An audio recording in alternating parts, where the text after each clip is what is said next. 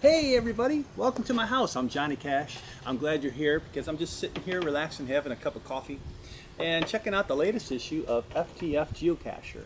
If you haven't seen this magazine yet, you need to check it out because it's put together by one guy, but he collects submissions from geocachers like you, your stories, your benchmarks, all your exciting things, and he puts them all in this magazine every couple of months. So you should check it out and subscribe. It's really awesome. But I'm also kind of geeked because my story about how I got hooked on geocaching is in this latest issue. So I'm just sitting here doing that. But since you're here, let me show you some of the things I've been doing here. I've been making some geocaches that I want to try to hide. Here's a camouflage guy. Here's something else that can hook into a tree branch maybe. And some duct tape geocaches with magnets inside. Maybe some guardrails or something like that. And also one of my favorites, because I have the little free library, is the hollowed out book. So that's cool. But the main reason I wanted to share with you today was to show you my Geo-Bag. This is a Maxpedition VersaPack GTG, and let me show you some of the cool things in here. The strap is just a perfect size to go around your shoulder. I really like that.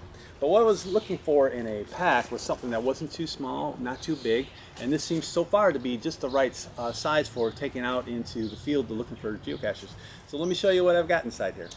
Open up the flap here. There's a really roomy compartment, and what I have in here is my GPS and a pair of gloves, and you can fit all kinds of things in the bottom of this. So put that back in, and let me show you also on the side here there's a water bottle pouch, but for now I like to keep a bottle of bug spray on the side there. And on the other side is another little pouch. You can keep cell phones or whatever in there. I keep my charger in there at the moment for my camera. And on the front you got a little pocket, and also unzips. And inside here is places for pens, little tools, flashlights, a little repair kit.